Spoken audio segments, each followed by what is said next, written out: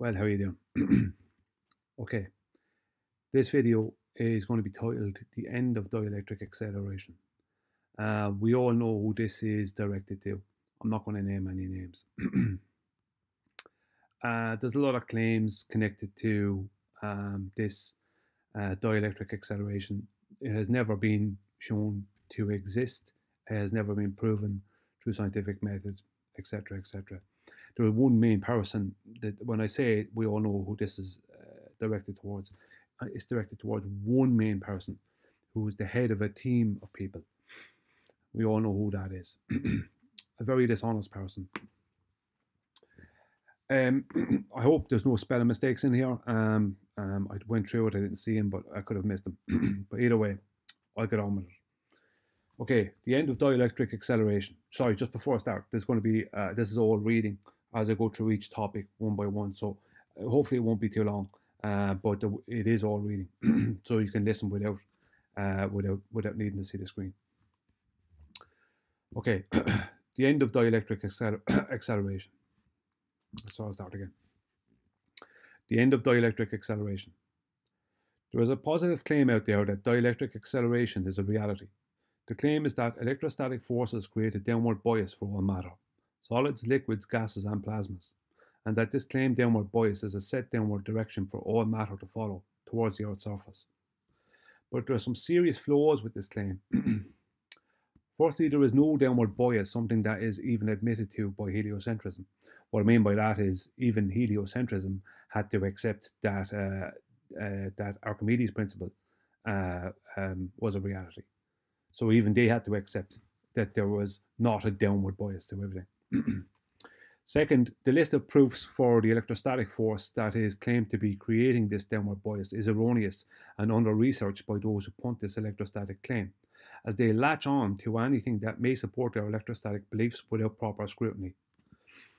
Third, and definitely most importantly, to people who are promoting such a cause and effect relationship between matter and this claimed electrostatic force, as forces cause effects, have not proven their claims via scientific method, and nor will they outline the details of their hypothesis, but instead prefer to claim generated effects that are generated within man-made devices, effects that are not observed in this same or even similar manner within reality. I will now list their claimed proofs and show how they are all flawed. Okay, proof 1, the Van de Graaff generator. This item is a device that creates a build-up of electrostatic charge, and when very small objects are placed inside it, they will be found to levitate, i.e. very small shards of metal, pieces of paper and human hairs, are some of the items used to display what the electrostatic charge is causing. The generator is claimed to be a particle accelerator. The claim from those who push dielectric acceleration is that the generator is reversing the polarity of up and down, which is why these items are levitating.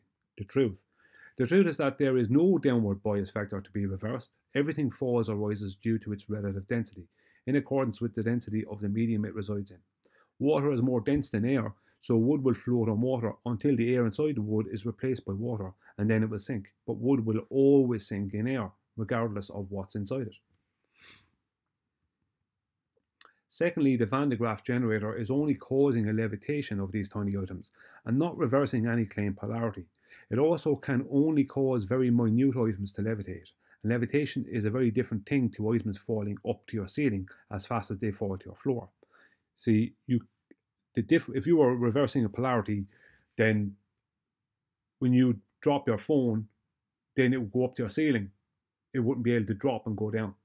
That's the reversing of polarity, not a levitation. If the Van de Graaff generator was actually reversing some downward polarity bias, then the items should stick to the roof of whatever container they are in and not just levitate. As I can take a balloon and fill half of it with helium and fill the other half with air, and that balloon will sit stationary between my ceiling and my floor, does that mean that I have reversed the polarity of down? No, it means that I have used the density of the gases to create an equilibrium. The weakest point of the dielectric acceleration argument is that those who punt it must believe that there is such a thing as a downward bias factor in reality. This is a begging the question logical fallacy. The requirement of this assumed and needed downward bias factor is what kills the dielectric acceleration argument. All one needs to do to disprove the claimed downward bias vector is boil a kettle of water and watch the steam rise. Proof 2. A claim measurement of an increase in static charge as you rise upwards into the sky that is measured for 60 miles high. This is an interesting claim, as it may very well be true that there is an increase in static charge as you rise upwards, but it really doesn't matter if there is or not. The reason that it doesn't matter is, first, the claim is that as something rises upwards, it is more likely to be brought down at an accelerated rate in accordance with Charles Vernon Boy's 1896 9.81 ms2 equation. Boy's equation states that an object falling will fall at the accelerated rate of 9.81 meters per second squared. But Boy's equation is based on the pre-assumption of a vacuum and not meant as a yardstick for objects falling through air or any other medium. Moreover, Boy's equation is just that, an equation, and not a measurement of so any claims concerning a matching fall rate of objects through air or any other medium must be false, as Boy's equation is based solely in a vacuum. Second, an object's fall rate would have to slow down as it approaches. Second, an object's fall rate would have to slow down as it approached the ground, as the static charge that is claimed to be causing this fall rate is decreasing towards the ground. And objects actually do this, but due to an increase in air density and not a decrease in static charge.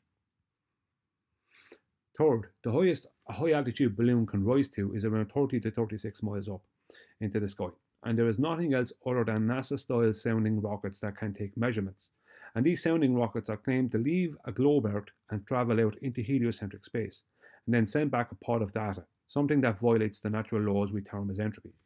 So in what way were these static charge measurements taken, if they can span upwards to 60 miles when a high altitude balloon can't hardly get past 36 miles? Fourth, for this claim of dielectric acceleration to be true, the sky must have a constant opposite charge to the Earth. So if the Earth is negative and the sky must be, then the sky must be positive. And this is actually a claim from those who promote dielectric acceleration. If there was or is a constant negative charge to the Earth, while simultaneously the sky held a constant positive charge, then technically I should be able to harness this force and cause a magnet to levitate by just turning its negative side upwards. This should have a double effect, as the negative side is being attracted to the positive sky, while the positive side is being attracted to the negative Earth. But then technically, then all standing magnets should always be levitating. Explain. What I mean by this is it doesn't matter what way you turn it, because if I turn the positive side to the positive sky, let's just say, then there'll be a repelling force. But there'll be an equal repelling force with the negative side then that is also turned to the negative ground. If the sky was positive and the Earth was negative. So we should be able to show the levitation of all at all times, without any need for a laboratory or anything else. We should at all times be able to show the constant levitation of standing magnets. Because there's a positive and negative to a magnet. So, but we don't say that because it's not true.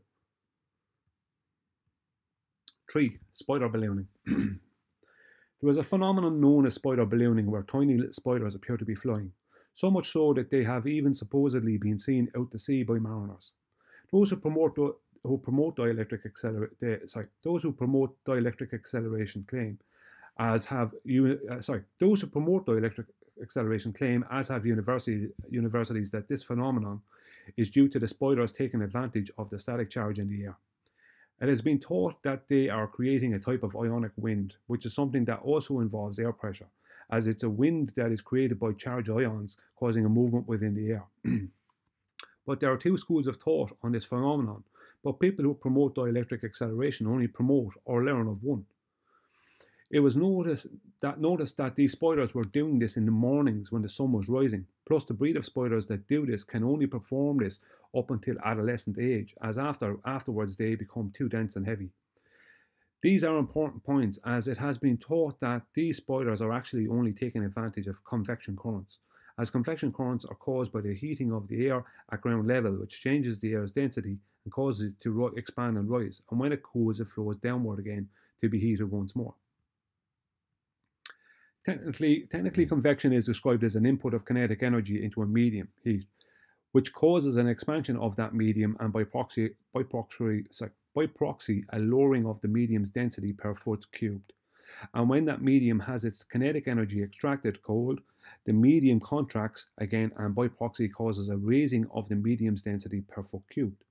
So as these tiny spiders are seen to perform this ability in the mornings in greenhouses and warm weather, it was assumed that they were just using convection currents. So Bristol University set up a demonstration where they placed these young spiders in a sealed tank. They sealed the tank from all outside drafts and currents, and then added electric charge, and the spiders started to raise up in the tank, which gave them the impression that this phenomenon really was due to static charge in the air. But, this is the big but, they forgot one thing, and that is that they added electric charge to the tank. And what does electric charge do? Right? It creates heat. So the electric charge that was being added to the tank was causing the air that was in the tank to warm up, which in turn caused convection currents.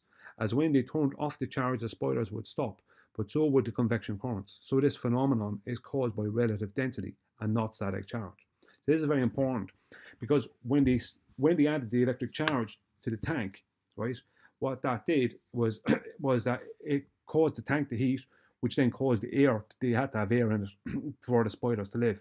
So it caused the air inside of it to then start heat up and to start move around and start to rise, warm air.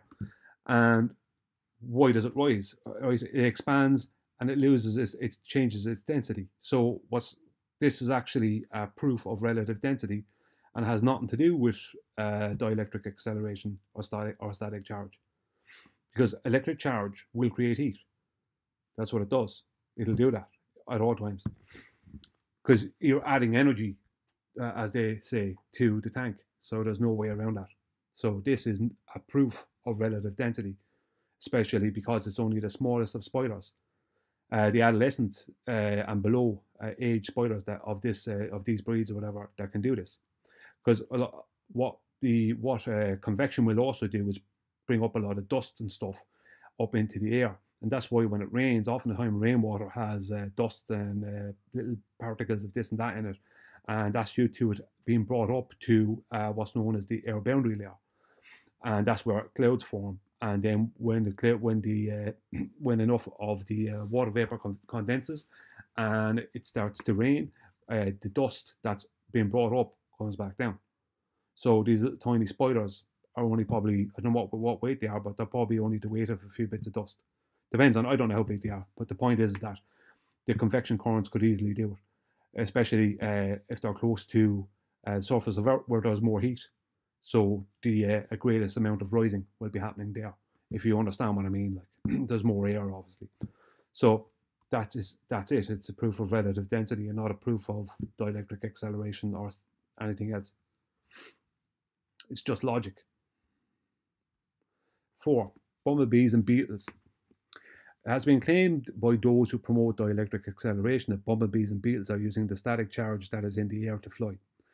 Now, it has long been claimed that bumblebees should not be able to fly due to their aerodynamic shape, which is obviously one of the most stupid statements ever, as bumblebees do fly. I always could never understand why someone would make that statement, but I remember it being made back in the 1980s, and forever I remember that being made. People literally saying that. If they're not, they shouldn't be able to fly. Well, obviously that's wrong. They do fly, so they should be able. But they don't use static charge, they use the lift effect, as do beetles and all things natural and man-made, as there is only one way to fly, and that is via the lift effect. The lift effect, also known as Bernoulli's principle, is an effect that is caused due to the principles of entropy. It is an exchange of high pressure and low pressure. High pressure always strives to go to low pressure, and all wings create high pressure, slow-moving air underneath, and low pressure, fast-moving air on top, and this allows for flight. Bumblebees use this very effect, but they do it in such a way that it seems abnormal, but this is due to the muscles in their chest and shoulders. Bumblebees' chest and shoulder muscles work kind of like an elastic band, as when they pull back their wings, it stretches their chest muscles, which causes an effect of an elastic band pulling back together, but then the same happens with their shoulders. This causes the effect of a kind of an induced perpetual motion, where the chest pulls down the wings due to being expanded, and the shoulders pull back the wings due to a similar expansion. There is a little bit more than just this taking place, as the angle of the wings and the direction of the motion are also important, but this exchange between the chest and the shoulders create a high pressure below the wings and a low pressure above the wings, which allows the bumblebees to fly. Beetles also, beetles, although obviously not the same as bumblebees, also take advantage of the lift effect, but they often fly with their legs outstretched to induce drag as it helps them maneuver in the air. 5 and final, Ionic Wind. There has been some demonstrations performed by a type of glider that uses what is called ionic wind, where it takes advantage of static charge. An electric field causes charged molecules in the air to accelerate and move. These charged molecules collide with neutral non-charged molecules, which causes a movement of air. This is known as an ionic wind, and they have tried testing this as a mode of flight. And although it is interesting, it only works with very light unmanned aircraft so far. So ionic wind is not a proof of anything. Yes, they are using charged ions as they describe them. They're using electric charge that is being excited through the input of an electric field. Static charge that is being excited through the input of an electric field. And yes, they have shown, I think it was in the MIT, they have shown unmanned aircraft flying across like say a large room or whatever, but that's as far as they've gotten with it, as far as I know so far. And I don't think they can actually put it into any kind of commercial use, certainly not at the moment, because that might be as much as they can do with it, because they might be only able to do that with it. So I don't know. I don't think that's a proof of anything, but it has been mentioned by people who have claimed that dielectric acceleration is real. There is no downward bias. Dielectric acceleration is made up by, and I'm going to say his name now, a man named Bob Nodell, who is a very dishonest man, and he is the head of a group called Globebusters, and he has been pushing this and pushing this and pushing this for several years now, and he has been challenged on it, and all he has done is responded with personal attack. So the man is obviously wrong, as I demonstrate here. Anyone can look into what I've said here and they can prove it true for themselves. Dielectric acceleration does not exist, nor is there a need for it to exist. Static charge exists. Yeah, that's fine. I don't mind. But the reason why things fall or rise is purely down to the density of the object or substance in accordance with the density of the medium it resides in. You know, something that is proven, has been proven, and can be proven at any time through scientific method. Thanks for watching.